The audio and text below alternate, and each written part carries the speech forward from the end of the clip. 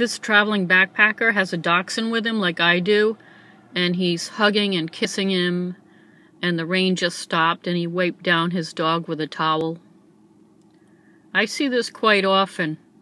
A traveler either backpacking or in a vehicle, traveling with no one else but a dog. I had a dachshund I raised from a puppy, and she grew into a confident, fearless, and friendly dog. But this girl is an 11-year-old rescue. I've had her since she was 5. I was told that she had a sheltered life in an apartment with an elderly lady. She's had at least 1 litter of puppies before I got her, and her previous owner had her vocal cords removed, which is called debarking.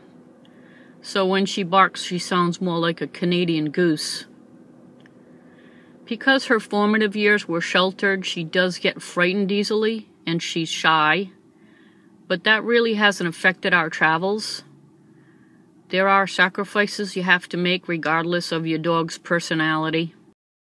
Carlsbad Caverns was the first national park I'd been to that doesn't allow dogs anywhere.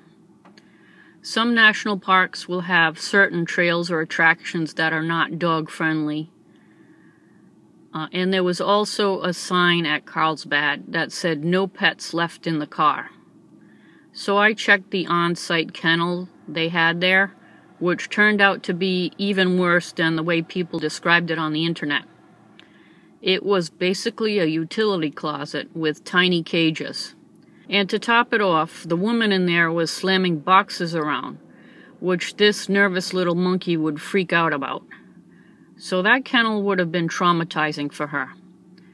And the sign said don't leave pets in the car, so I didn't, even though it's fairly cool out.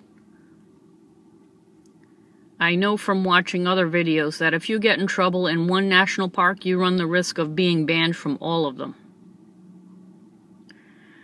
I avoid visiting any attractions that would keep me away from her for a long period of time. I love museums and normally would spend an entire day in one, but now I kind of rush through them.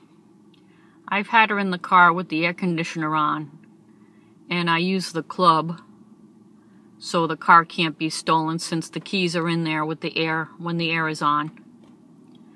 I also cover the windows when she's in the car alone so she's not frightened or harassed by anyone walking by.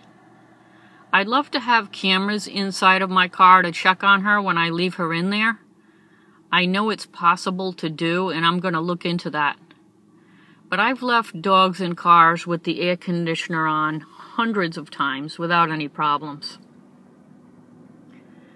She doesn't have any health issues that I have to deal with on the road, but she does need to have her nails trimmed every 3 weeks because she has long quicks and they can't cut her nails short, so she needs to go more often. And she has 1 toenail that tends to curve and grow into her pad, so I can't neglect that. I used to go to a groomer near my house that only charged $5, but now on the road I go to a PetSmart or a Petco because they're everywhere and you can just walk in anytime. The only thing to know is that either store won't touch your animal without proof of rabies vaccination.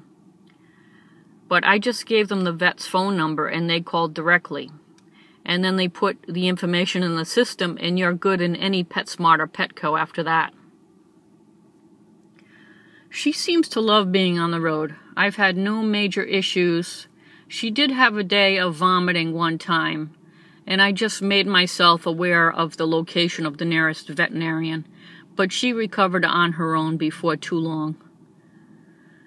Despite the sacrifices, I'm glad I have her with me. I'd be very lost and lonesome without her.